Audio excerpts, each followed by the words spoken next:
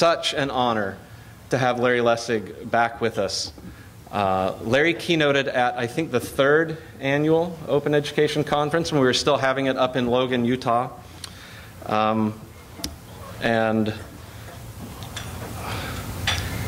Okay, this is why I wrote notes, because I'll actually get emotional if I start just talking about Larry. Larry is the Roy L. Furman Professor of Law and Leadership at Harvard Law School and Director of the Edmond J. Safra Center for Ethics at Harvard University. Prior to rejoining the Harvard faculty, Larry was a professor at Stanford Law School, where he founded the Center for Internet and Society. He has clerked for Justice Scalia on the U.S. Supreme Court and received countless rewards, including the Free Software Foundation's Freedom Award.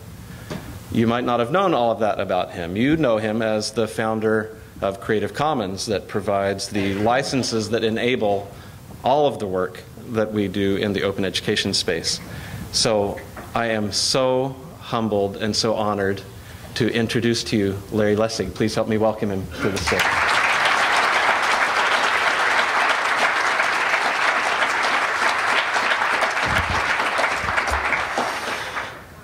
So, thank you, Dave. It's incredibly fun to be back, although I've got to say that I prefer Utah over Washington. I'm hoping you won't give up the idea of Utah in the future. I'm sorry. I usually don't have any technical problems at all. I don't know what happens to my technical skills here. There we go. Okay. So nobody has the power to get me to talk about copyright issues anymore except Dave Wiley. And when I was thinking about this idea of coming and talking to you about these issues again, I was looking back at this period of my life, which was a long, happy, not so happy period of my life, and I recognized that the great thing about what you do is that you work in a space where there is both good parts and difficult parts. Creative parts and depressing parts. Parts where people do things, create amazing applications or educational material or sites that organize and celebrate, as well as stop people through the ways in which the law interferes with this creativity. It was the good and the bad together. And as I thought about it like that, I realized that for me, a symbolic moment, figure, in that way of thinking about this stage was somebody I know a lot of you knew as well, a friend, Aaron Swartz.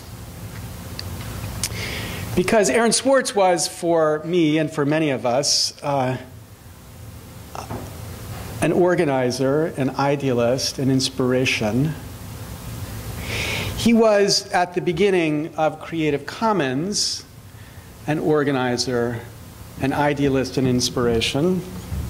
Creative Commons, of course, an organization which I didn't found, I helped found. There were many who helped push this into life, but the person who made it real, who wanted to make it practical, was Aaron. We talked about the ideals of what Creative Commons would do, but Aaron was the technical architect.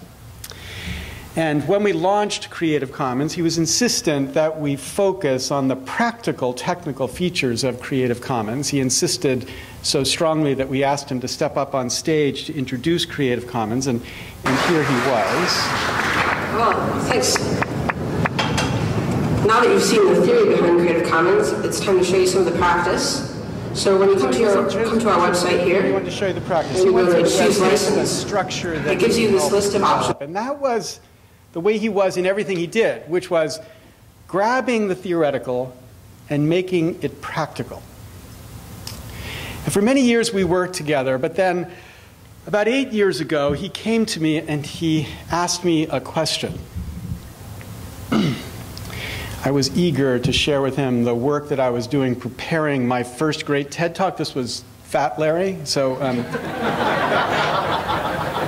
I was going to give a talk at TED, my first talk about the laws that choke creativity, what a title that was, and I was eager that he see the ideas that I was putting together, and I shared with him a little bit of the outline for the talk, and he was a little impatient with the theory, and he wanted to talk about the practice. And he said to me, so how do you think you're ever going to achieve the things you're fighting for? Changes in the way copyright law regulate the creative process, so long as we have this basic corruption in the way our government functions. And I was a little miffed with that question. I was eager for him to be excited about my laws that choke creativity talk. So I pushed back a bit and I said to him, you know, Aaron, it's not my field. Not my field. And he said, you mean as an academic, it's not your field? I said, yes, as an academic, it's not my field. He said, okay, fine, but what about as a citizen? Is it your field as a citizen? And this was the way Aaron was. His questions spoke as clearly as a child's hug. And from that moment, I took up the challenge. And I agreed that the next chunk of my life would be work on this problem of this corruption, this problem that was central, not just to the problems of copyright, but to every other problem. But as I look back on this, I realized that when I did that, I gave up the hopeful part, and now I live in just the depressing part. As I've continued the work which he set me on. And of course, I've written books and I've given hundreds, literally hundreds of talks, first aiming to understand this problem, but then in an Aaron way to understand how to respond to this problem. So I want to share with you a little bit about how we should understand it first, on the way to recruiting you to the challenge of how we should take it on. So how to understand it. So I'm going to give you something, a gift. I'm going to give you one word that you can use to understand exactly what the problem with our government is. A single word. The word is tweedism. Tweedism. Inspired by the Cherry Street philosopher Boss Tweed, who used to say, I don't care who does the electing as long as I get to do the nominating. Now that idea we're going to call tweedism, and it formalizes. It's like this. There's a two-stage process, or you could say an end-stage process, where in the first stage, the tweeds get to do the selecting that then sets up the candidates who the rest of us get to do the electing. And there's a filter in the middle. And the question that we ask when we look at democracies or any form of government and observe it to be a tweedist government is that filter in some sense biased?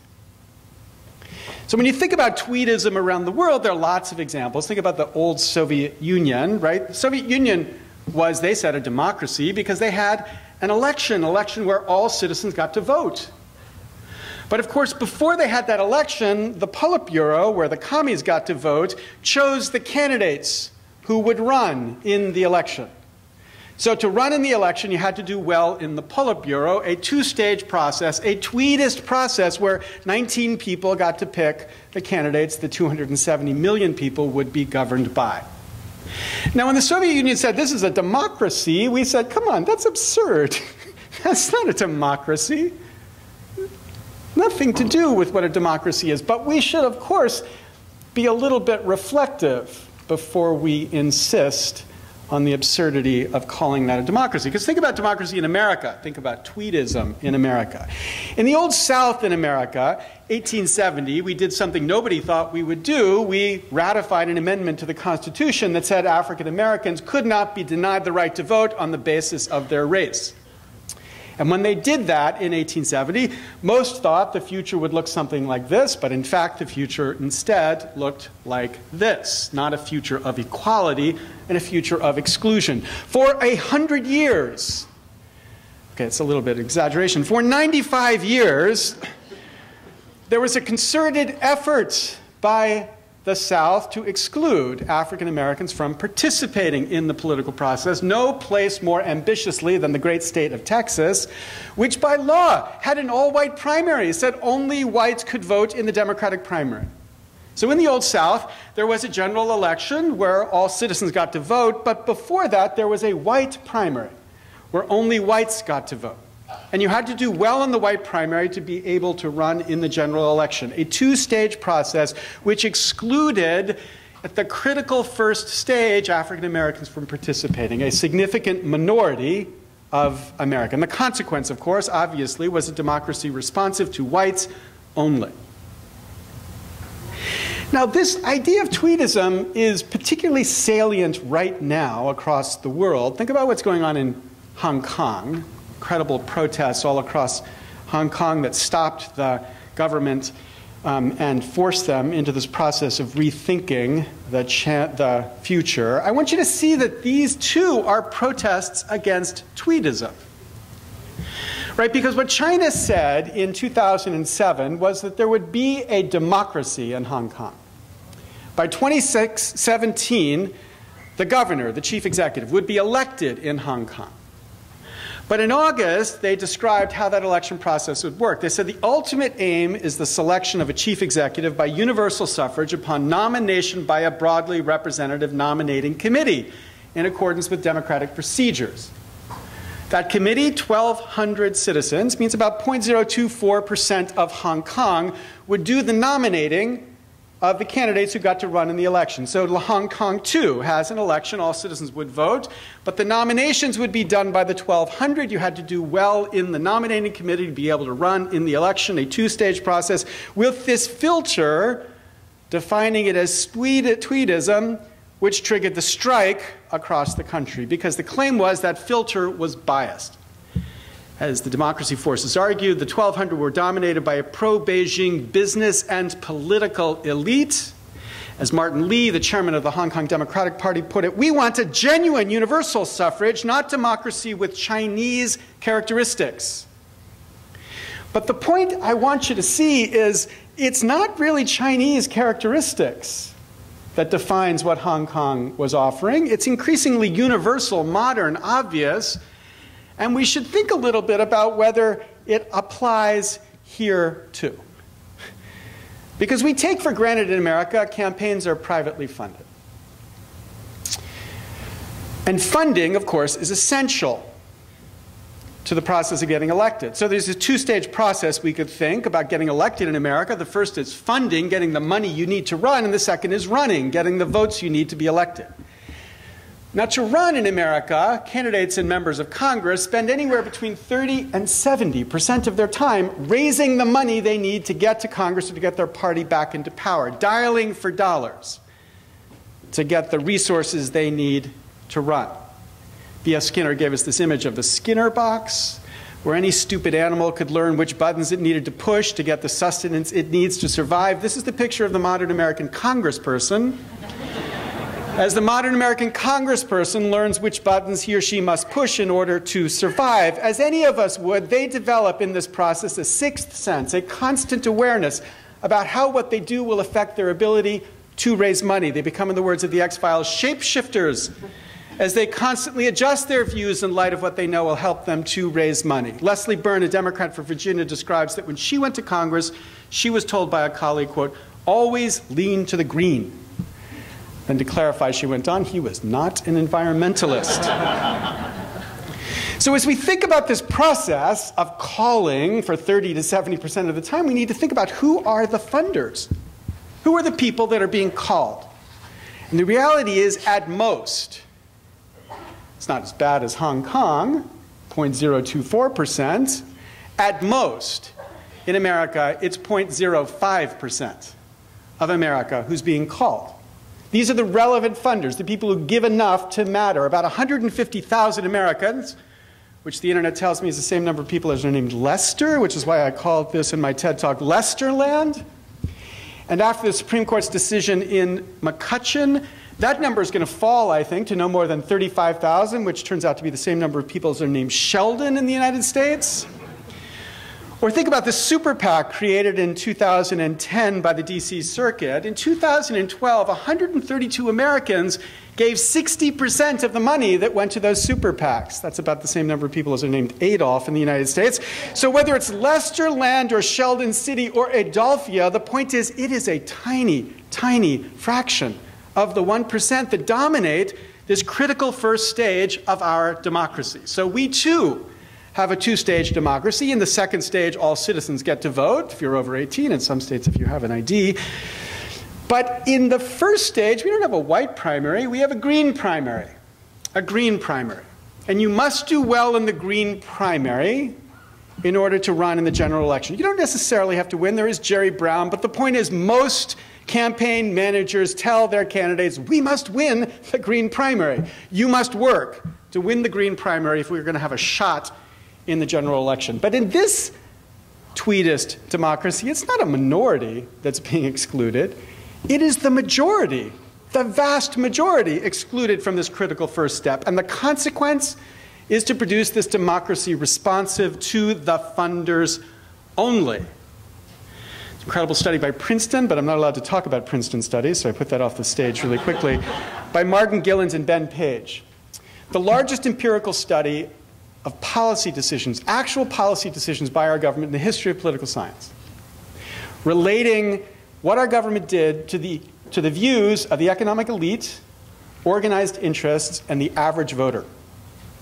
So the economic elite, this graph, pretty obvious, right? So from the left to the right is the percentage of the economic elite who support a policy. And going up is the probability the policy gets passed. So as more support the policy from the economic elite, the probability of it being passed goes up. Same with organized interest. As the percentage or the number of these organized interest groups support something, the probability of it passing goes up. Here's the vote for the average citizen. That's called a flat line. Flat line. What that says is, regardless of the percentage of average citizens who support something, it doesn't affect the probability that it will be passed. It's only if we happen to agree with what the economic elite want that you're going to see that going up. The average voter has no statistical effect on the actual policies that our government passes. In English, this is what they summarize. When the preferences of the economic elites, stands of organized interest groups are controlled for, the preferences of the average American appear to have only a minuscule, near zero, statistically non-significant impact on public policy. They call this a democracy. But this is what the numbers show. And we can see it over time. Here's an incredible graph by Professor Chernova at Bard College. So this is distribution of average income growth. I'm going to give you one example to make clear what this is showing. The blue bar shows you the percentage of the average income growth during a recovery that went to the bottom 90%. And the red bar is the percentage that went to the top 10%. So right here you could say, well, the bottom 90% got 80% of the average income growth. The top 10% got 20%. You might think that's good or bad, whatever, but that's where we start in 1949 to 1953. Here's how it goes over time. So that in the last cycle, the percentage taken by the top 10% is greater than 100%. They're collecting from earlier cycles to get more than 100%, and the bottom blue bar is the bottom 90% who get less after this cycle than they did before. Now this graph has been challenged. Forbes magazine challenged it, surprise, surprise. But the basic lesson here is absolutely established, that there is a point in our history recently, in the 1970s, mid-1970s, where the division of rewards in our economy splits, no longer going to everybody, but increasingly going to the top slice of America. And as Jacob Hacker and Paul Pearson put it in their incredibly important book, the reason for this shift is changes in government policy. Changes in government policy. And the reason for changes in government policy is the lesson Boss Tweed taught us more than 100 years ago. Now, of course, this is not the tweedism of Hong Kong. It's not a pro-Beijing business and political elite. It's just a business and economic elite. No pro-Beijing involved. But that's the reality of the democracy we now have. It is just as extreme as the Beijing. 0.05% is those who give just $2,500. 0.01% is those who give $10,000 or more. So you tell me what you think a significant amount is to be relevant. But the point is, it's just as wrong to the ideals of a democracy. Now, what's the consequence of this? What does it do? So I became focused on this problem in the context of copyright. I became convinced that copyright was out of tune on October 27, 1998. That was a day, some might remember, when Congress passed and the President signed a law in honor of this great American, the Sonny Bono Copyright Term Extension Act, an act which extended the term of existing copyrights by 20 years. Now, the question Congress was to be asking when it passed this statute was, did it advance the public good to extend the term of an existing copyright by 20 years? When we took this case to the Supreme Court challenging this extension, we had a brief signed by a bunch of economists, including 5 Nobel Prize winners, including this left-wing, this is right-wing Milton Friedman, Nobel Prize-winning economist, who said he would only sign the brief, arguing that it didn't advance the public good to extend the term of existing copyright, if the word no-brainer was somewhere in the brief. So obvious was it that you couldn't advance the public good by extending the reward for already created works. But apparently there were no brains in this place when Congress unanimously passed the extension of existing copyrights. What there was more than $6 million from Disney and related corporations eager to fight to extend the term of existing copyright. Now, that was the 90s and the early 2000s, but many of us, including Aaron, believe that when this man came to office, things would change. And in important ways, it did. For the issues you care about most, open education, the Obama administration has been an incredibly important change, pushing for the idea of freely licensed material because of incredible people like Hal Plotkin in the middle of that government pushing to make this make sense. But in the broad sweep of policies affecting copyright, like so much of the Obama administration, it was the same but only worse than what had happened before. Washington Post describes what they think of as a source of this continued distortion. Here's why Obama trade negotiators pushed the interests of Hollywood and drug companies. One picture, the revolving door, they say. Because as they observe, so many people from the US Trade Office spin from the US Trade Office into these private spaces. So as the article says, since the turn of the century, at least a dozen US trade representative officials have taken jobs with pharmaceutical companies, filmmakers, record labels, and technology companies in favor of stronger patent and copyright protections. As Jamie Love puts it, what's the next job that everyone at USTR has? It's working for some industry or trade group. And the claim of this article is that the consequence of this is that the United States pushes on the rest of the world a particularly extreme version of copyright. It's not the American version of copyright. It's the American version tweaked to be more extreme. As they say, it's a bit of a funhouse mirror of American copyright law. Not all provisions of US law are exported with equal enthusiasm. When it comes to provisions of US law that are favorable to rights holders, American negotiators have fought to require other countries to ape US law in great detail. But when it limits copyright or patent holders' rights, the language favored by the US tends to be more abstract and open-ended. The limits, fair use, or limits about the ability to import, reimportation, are removed while the protections are reinforced. And no place is more extreme to me, kind of crazy to me, than this fight over what's called the temporary copy. Right? Copyright law regulates what we think of as copies. But we should remember there's a history to copyright law which made that regulation relatively benign. This is from my book published 10 years ago now, Free Culture. If you think about all the uses of copyrighted work, think of a book. In physical space, a significant chunk of those uses are just technically unregulated.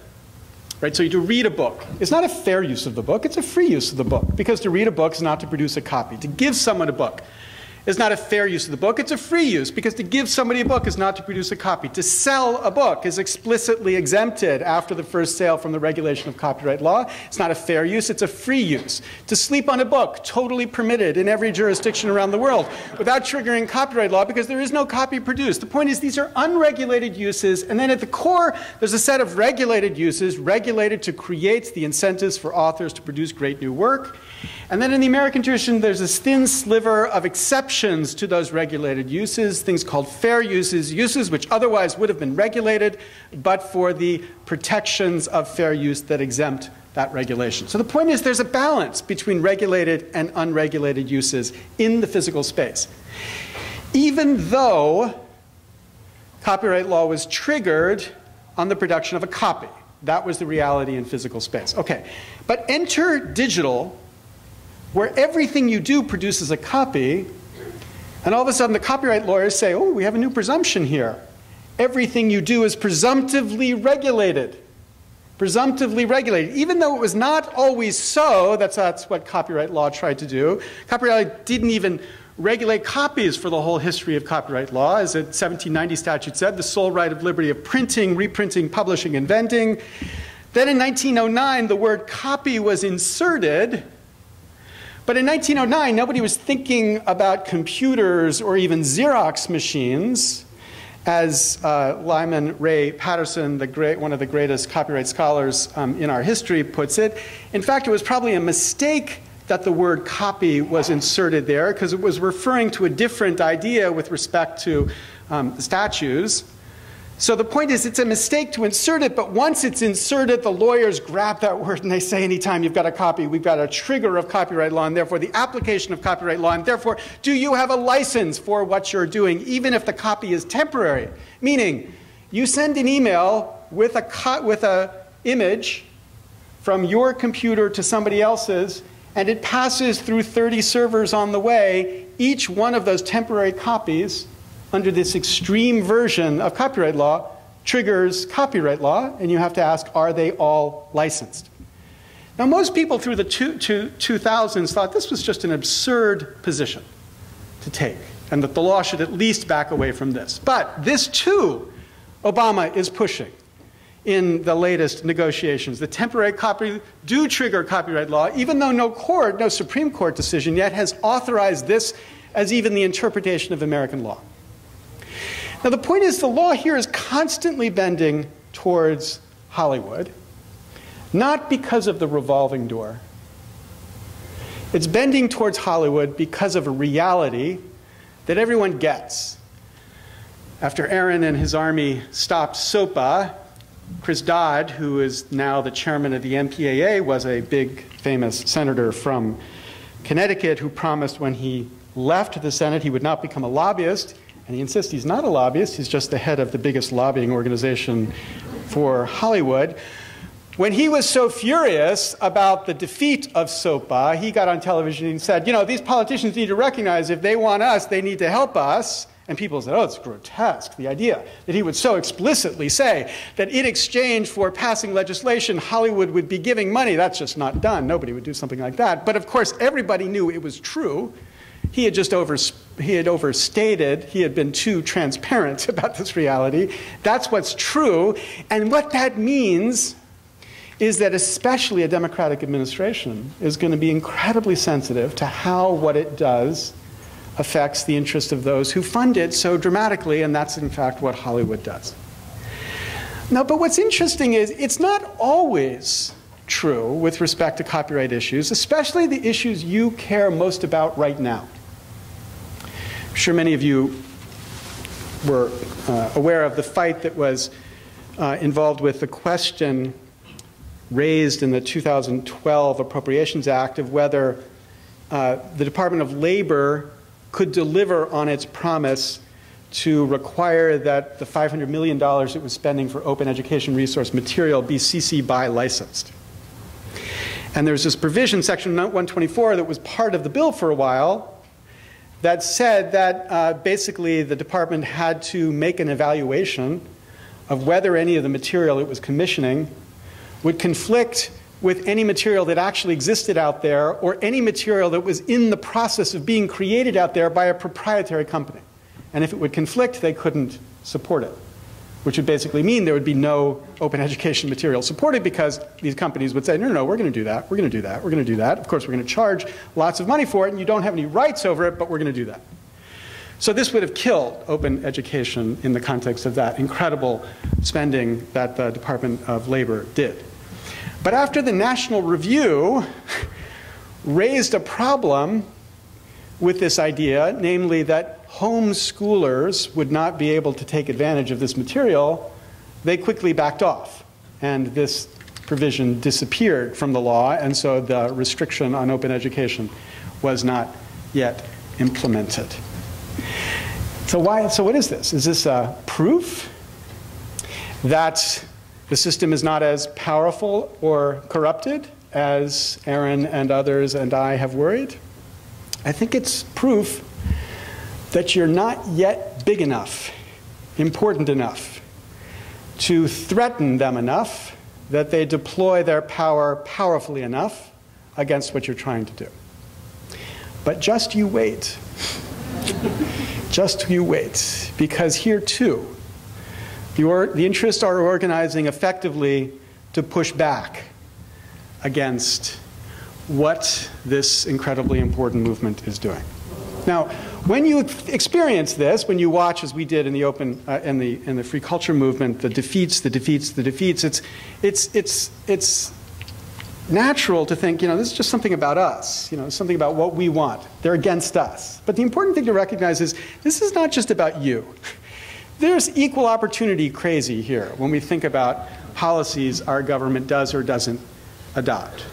And that's because of something fundamental about what's happened that I've described, right? You can think about our government as a representative democracy, not a pure democracy, a complicated democracy.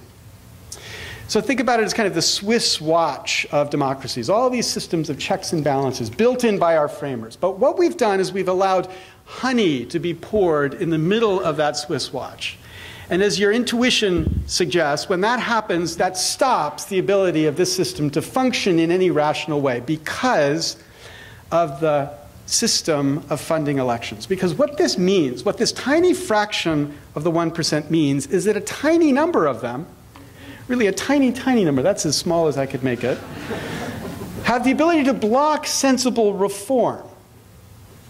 And what that means is that change, whether it's change of any kind, whether it's from the left or the right, or from the sensible middle, will fail because there's such an easy opportunity to block that kind of reform, that change including your kind of change.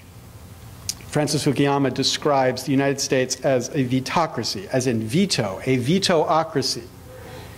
Because what he says is we've developed a government, it's trivially easy now to block any change because of the extreme funding we've allowed to be concentrated in these large funders. And what that means is sane policy, not just about copyright, is not possible until we change how campaigns are funded. We are like the bus driver who has lost the ability to steer the bus. It's been disconnected because our part, the democracy part, is not the part that matters. Now, this is a story about power. It's not about persuasion. It's about changing power, not just about becoming more persuasive. All right, so then what's the solution? The solution, the obvious solution here is, right, we've got to change the way campaigns are funded. We've got to spread it so it's not just the 0.05% who are funding, but it's a vast majority of people who are funding. To spread out the funder interest so that it's not just the tweeds who are funding the campaigns. And to do this, what we need to do is simply pass one statute that would decentralize campaign funding. This is the thing you've got to keep in your head. Centralized system versus a decentralized system. A system where one or two people are powerful, or a system where lots of people are powerful. And there are lots of ways to decentralize the funding. There are matching fund proposals. John Sarbanes' Governed by the People Act would make it so small contributions get matched up to 9-to-1, so you can afford to run winning campaigns taking small contributions only. Republicans push the idea of vouchers. Everybody gets a small voucher, maybe $50, maybe $100, maybe $200, which they use to fund campaigns. The point is, both of these systems would decentralize the funding of campaigns, making politicians responsive to the many rather than responsive to the few. Both of them would kill the effective veto that is in our system today. This is the obvious and first answer that we as a democracy should be rallying around. So why don't we do it? What explains the failure we have had again and again? Why is there no solution to this problem? Well, if you talk to the pundits, especially in the Beltway, they say, you know, the people don't care. People don't care about this. I ran a group called Mayday, which was trying to elect people to Congress through campaigns focused on this issue. Our objective was to try to demonstrate that, in fact, this issue could move voters. Of course, we got caught up in the tsunami, which was the 2014 election. But the point is, we were focused on this and getting people to talk about it. When we didn't elect the candidates, there was some pretty nasty press out there. Politico kind of gloated on the failure that we had had. They referred to me as a egghead. And the Rick Wilson, his name's Rick Wilson, but his Twitter handle is the Rick Wilson, had this quote at the end of this article: "It's a zero-issue, campaign finance. No one cares. They shrug. They already believe that all politicians are corrupt assholes. It's baked into the cake. They get it. They get it." Now, I'm sorry. I just have to take a costume change because with you I can be a little honest. Obviously, I'm an egghead. There's no doubt about that part. So this part of the story is completely true, and I don't mean to deny that at all. But here's the thing. Can I take this off now? Here's the thing that Rick Wilson confuses.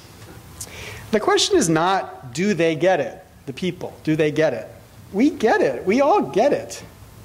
The question is, will we do something about it? And when we don't do something about it, it's not because we like it. We did a poll last year asking, how important is it to you that the influence of money in politics be reduced? The answer was 96% of Americans said it was important. It's not because we like it, it's because we're resigned to it. The next question on that poll was, how likely is it that the influence of money in politics will be reduced? 91% said not likely. We resign ourselves to this system. So just like most of us, at least 96% of us, wish we could fly like Superman, because 91% are pretty confident we don't leap off of tall buildings regularly. This is just what it means to grow up, to accept the realities of modern life. So we've tweaked a bit Ben Franklin's slogan, nothing is certain but death and taxes, and a corrupt government. These are the truths of modern reality. But that forces us to answer, to think about the question Aaron forced me to think about. How do we resist this resigned? How do we resist it? How do we push back against resigned? And I think there are three steps. First is to talk about feasible change. There's a big movement to amend the Constitution. And that's an exciting movement because it rallies people to this cause. But then most of the people who get rallied think, whoa, wait, amend the Constitution? That's not going to happen. So I'm going to go back to TV. Right? Because if you don't think it's possible, why get involved? So we've got to focus on feasible change, and that's why we need to think about a statute first. A statute like what I was describing, the decentralized funding, which would radically change the influence of the big funders in Washington. Second, we need to focus on ideals that inspire people here.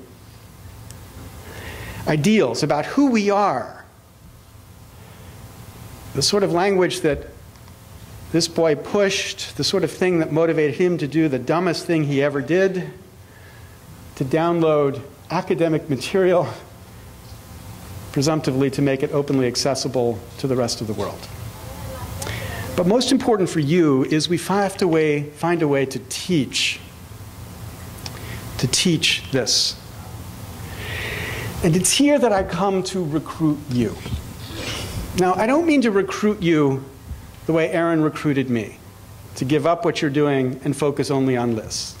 Not that much, because that would be too much. What you're doing is extremely important. And what you're pushing is incredibly valuable to many, many causes, not just, obviously, the cause of reforming the law of copyright. So I don't want all of your time. I want at least 1/10 of your time. I want you to tithe. I want you to tithe for this reform. 10% of your efforts, your cycles, have got to be focused on this underlying problem. Because if you're going to make the world better, we have to first make it possible to make the world better. And the critical thing we need to recognize and talk about openly is the only way we're going to do that, the first step to doing that, not the last step, but the first step, is to change the way these campaigns are funded. Just one more point before we stop here. So, as I thought about coming back and talking to you, I thought about how this movement is an inspiration to me. Because against all odds, against an incredible amount of money, you're fighting for something that makes sense, something important and something that makes sense. Now, that's not to say that many in this movement are optimistic that we're going to change things dramatically anytime soon. But I think what we need to rediscover, to talk about, is not how we have to be optimistic, but we need to rediscover a special, different sense of the word hope. I don't mean the kind of abused and somewhat hopeless sense of our friend, the President, Barack Obama. I mean a sense of hope given to us by a different president, Václav Havel. This is what hope was for Václav Havel. Havel wrote this: "Hope is a state of mind, not of the world. It is a dimension of the soul. It is not prognostication. It is an orientation of the spirit and an orientation of the heart. Hope is not the same as joy that things are going well, or willingness to invest in enterprises that are obviously heading for success, but rather an ability to work for something because it is good. Hope is definitely not the same thing as optimism. It is not the conviction that something will turn out well, but the certainty that something makes sense." Now, the truth is, something does make sense here. I think this republic makes sense. I think what the ideals it has come to embrace after generations of fighting for it makes sense. But what you're fighting for, too, makes sense here. So you need to fight for what would make your sensible idea possible in this sensible republic. What would make your sensible idea possible? To make it possible for this obviousness to become part of culture and of law. And to do that, you need to learn, as the title mysteriously suggested, to walk while chewing gum and maybe tweeting at the same time. Which means you've got to give me at least 10% of your cycles. Thank you very much.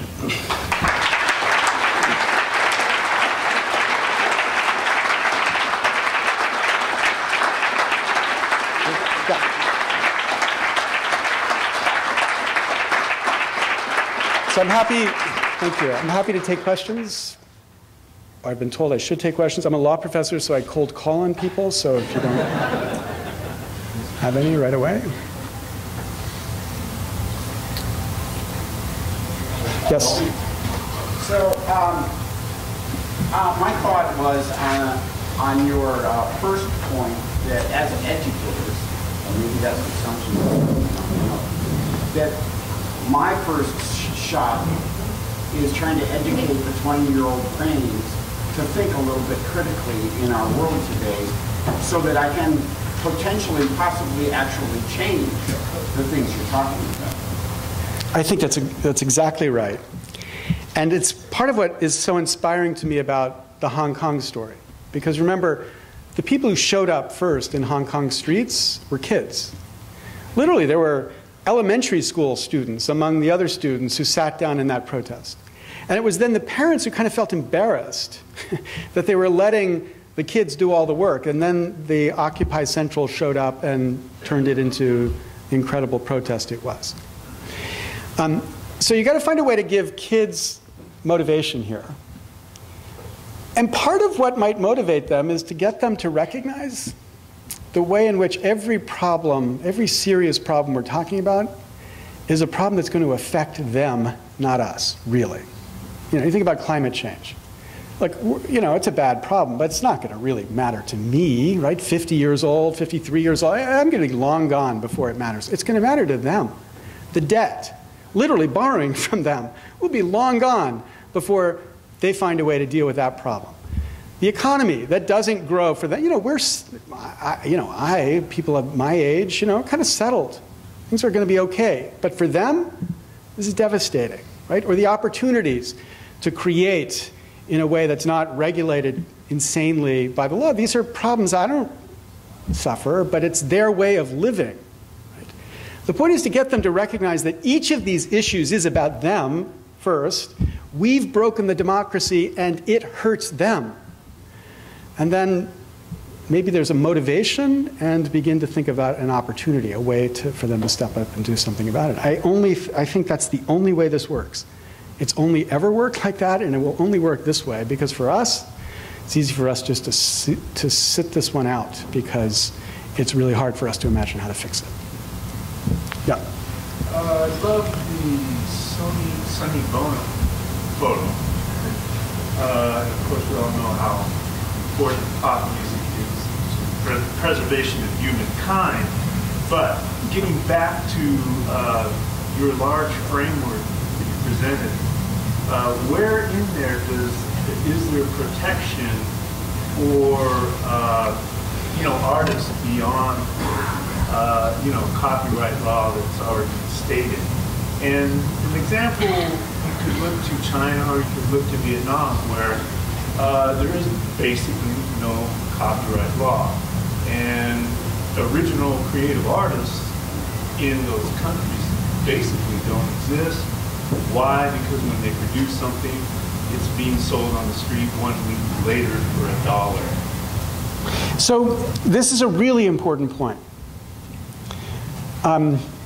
The way this debate was characterized for much of the history of the debate, it was as if it was a fight between those who believed in copyright and those who opposed copyright. Right? And part of what Creative Commons was trying to do was to show, no, there's a really important space in the middle. People who believe in copyright, but also believe that as artists, or creators, they want people to share or build upon their creativity in ways different from the kind of Hollywood all rights reserved model. And that move was originally, intended to be just a kind of thought experiment. Then people like Aaron came along and turned it into something real. But the point was, it was to get people to recognize what is in some sense obvious, right? Of course. But then what that points to is the recognition that what we need is not to abolish copyright, but to update it into a digital world to make it make sense of the objective of giving support to artists and creators that they need, without being insane, which is what it is right now when it purports to regulate every single copy. So it's an invitation, it's a command that we've got to find a way to make it make sense in the 21st century. And my point, dumping on Obama's administration here, is that in the one place we thought there was an opportunity to begin to have that conversation, they haven't had that conversation. They're talking about how do we double down on making the 19th, 18th, 17th century copyright law forced on top of 21st century technology. The temporary copy is just the most extreme example of this. And instead of having that, we ought to be engaging in the kind of conversation that people like Pam Samuelson or others in this debate have been having about how do we update the system to make it make sense in the 21st century. And your question is exactly the key question here. How do we make sure artists get compensated? But there's two questions here. How do we make sure artists get compensated? But how do we also make sure that the law doesn't over-regulate so that people who want to share and build upon creativity consistent with what the artist wants don't find themselves felons or don't need to turn their students into felons when they want them to engage in that kind of creativity too. Yeah. As you know, the European Commission has been a movement towards copyright reform of the last 6 months, which is potentially exciting. And my question is, should we focus in Brussels on harmonizing exceptions and limitations, or should we push for a more radical reduction of the term of objection? Yeah, I think you need to walk and chew gum here too. I think we need to do both. And you're right. I mean, what's striking is countries like Britain, which have had a series of major reports, Hargreaves reports, the most recent, which have been really critical reports on the nature of copyright and the role and the important need for updating copyright and certain clear principles like never extend the term of existing copyright. But even there, the Hargreaves report reports on how American companies went and tried to lobby them to back off of some of these sensible positions. So it's interesting, in other countries, they don't have the same perversion that we have in this country because of, I think the way in which we're funding our campaigns that makes it more possible. But not yet ideal, because Europe is not necessarily the most innovative thinkers about copyright either. This is why I think what's most important is what's happening in the developing world, in Brazil or in India, as they become part of this conversation. And so we do need to have a conversation which is international, recognizing the many different interests in this international fight, to bring about a kind of balance. And the extremism of America needs to be checked. And it will only be checked by recognizing this as an international question. This is the critical thing. What's bizarre about copyright is that we worked for 100 years to harmonize copyright. And we achieved a kind of harmonized regime just at the time the internet comes up.